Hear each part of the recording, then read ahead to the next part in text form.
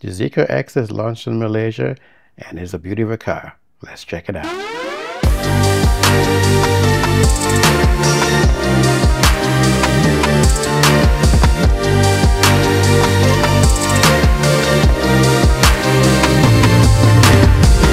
Over the past few weeks, there have been a few Chinese cars that have been launching here in Malaysia, and I've always missed the launch.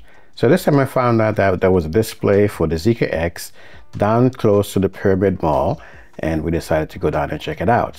Now, outside of the building, there is a Zeekr 009. There's actually two vehicles that were launched, the 009 and the Zeekr X. So these are both electric vehicles that are new to Malaysia, but they've been in the Chinese market for some time.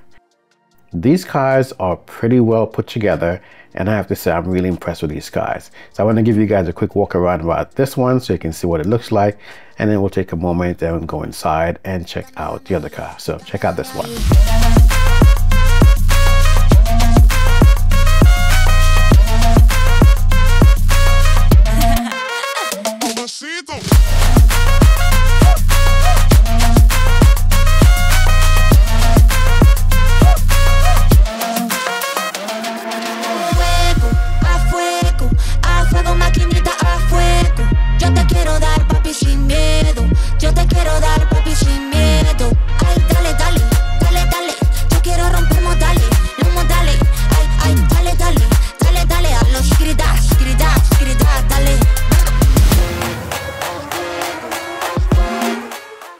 The Zeekr brand is one of the brands under Geely, which also houses Polestar, Volvo, Smart, and Lotus, amongst others. Now, what I like about this car is the design. When I first saw this car in a Chinese YouTube video, I was like, wow, this car needs to come to America. But of course, this car is pretty much going to be in the Southeast Asia region and China. It is made to be similar to the EX30. The platform is exactly the same. The powertrain is exactly the same. The car itself, I feel it's actually a bit more upscale than the Volvo EX30. In Malaysia, they don't seem to be bringing out the version with the 20-inch wheels. This is the top model that's being shown here, and it has the 19-inch wheels. Now in Malaysia, this car is going to start about, well, it's under 180k ringgit, which would put it right around $42,000. The color in this particular model is really, really nice. It reminds me of a Volvo S60 that I had with this particular color. So let's get started in the interior. This car has 3 screens inside of it, and there is a head-up display as part of those screens. I was really surprised that it had so much inside of it because the Volvo EX30 only has 1 screen, which I find kind of annoying. As far as the steering wheel, it's a pretty simple layout. Now in the Chinese version, it's actually power steering, and these little controls on the wheel is what you use to tilt it up and down. I'm surprised that we didn't get that in the Malaysian version, but I guess it's some cost cutting. And of course, typically the Chinese models get a lot more features than we'd see outside the country. And believe it or not, this is priced somewhere in the 20,000 to 30,000 range in China. Imagine if there was no tariffs, no markups, this would kill the whole car industry. But anyhow, let's get to the interior. There's some storage space inside this vehicle that it's not a lot, because again, it's not a big vehicle. It's really like a, I guess, a B segment car. That little slot you saw inside the center console is a charging slot. So you can put one phone inside there and charge a car. The other cool thing is that this car has a refrigerator. Surprising, yeah. And from what I've seen in one of the videos about the Chinese version, you can disconnect this refrigerator and take it out of the car with you. And actually it's a heated and cooled box, not just a refrigerator. Quality of the screen looks really good. And as far as layout and touch of the materials, I mean, I'm impressed with this car. They do things a little bit different. As you notice, the controls for the drive, reverse, and neutral is on the right-hand stalk, and the turn signal and wiper are on the left-hand stalks. So that's something, you know, we're not used to in the States, but then again, this is also a right-hand drive car. So things are a little bit different, but since they don't have a control for the drive mode in the center of the vehicle, they have to put it on the stalk.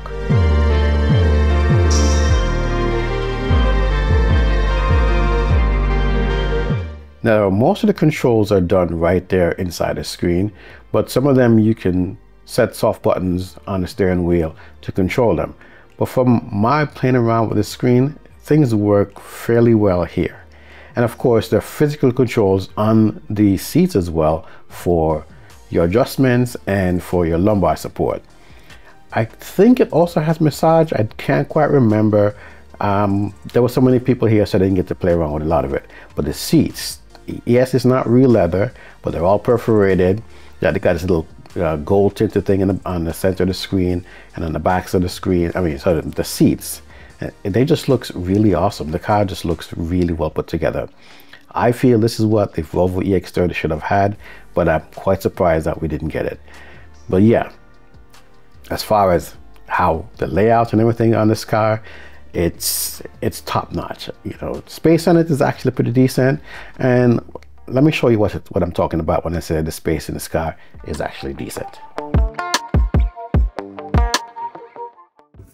For me, being able to find an album spot. This is. It's a little tight. No, I think for mine, this should be good. The steering wheel comes out of.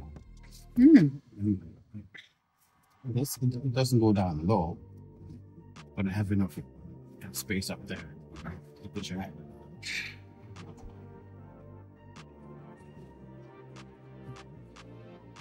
That's also another. How about this one? The headrest? The headrest is comfortable? Yeah. I think seat is comfortable. Overall, I mean, it's on the narrow side. It's fine. To open the door, there's a slot there. You put your finger inside of it, you touch the top of it, and the door pops open. So with me, not quite a fixed. More space here. I don't think this. Yeah, this doesn't tilt. Unlock. This is one position. And headroom is. These two hands up there. Yeah.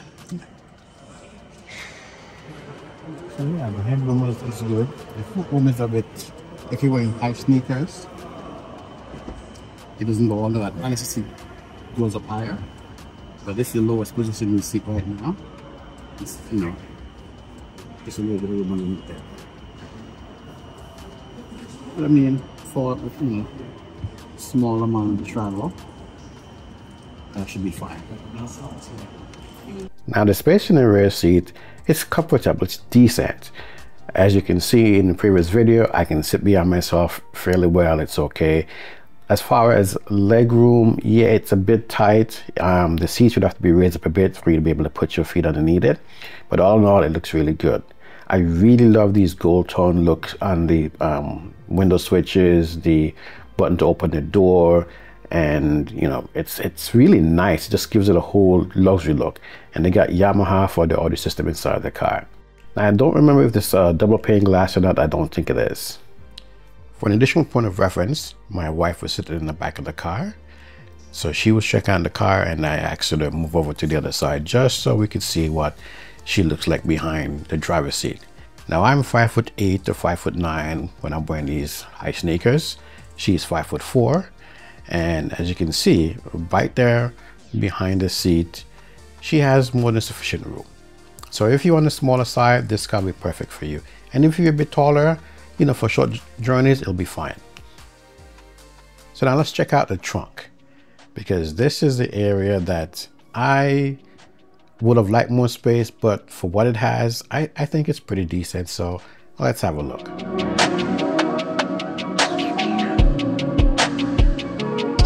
So as we see inside, the trunk is finished very nicely. It's a premium / luxury car type of finish in the back of the car. When you see back there, that is like the parcel shelf that's pushed up against the back of the seat. The space, you know, I wish it would have been wider, but of course they're the wheels, so you gotta have those. Now underneath, it's about 3 inches or so of space on the top there, and of course there's a little hole further down at the back of the car where you store your cable. Personally, I put the cable up underneath that area there, so it'll stay up there and leave that extra space for some kind of bag or something else. Overall, it's really nice. If you need to use a parcel cover, you can just pull it out and put it in place, and you can put things on it for short travel distances. But then again, if you are traveling and you want to get the maximum amount of trunk space, you can fold this thing back and stick it up against the back of the seat and it stays right there. Now, as far as additional space, we're going to go inside the car and fold down the rear seat so you can see what that looks like. What I also like is that the car has electronic lock from the back, but it doesn't have a, sorry, electronic close, but it doesn't have a lock. So here's the rear seat folded down so you can see what this space is like. There's a little tab up there that you have to pull up, and then once you pull it up, you release it, and then you can drop the back of the seat. It's decent amount of size. I'll put it on the side so you can see what the actual numbers are. It's a 60-40 split, so there is sufficient room. If you're an empty nester, you know, or just a couple like ourselves who don't have kids and you want to use a car to travel and get a lot of stuff inside of it, it's pretty roomy once you drop the back seat. So there's no complaints there. The charge port is the standard CCS1 or if it's CCS2 type, similar to like what we have in America. Now, as far as charging is concerned, both vehicles are going to come with a 66 kilowatt hour battery. It's an NMC battery. On the AC charging for the lower level version, or they call it premium, it's going to be 7.2 kilowatts. And on the all-wheel drive version, it's going to be 11 kilowatts.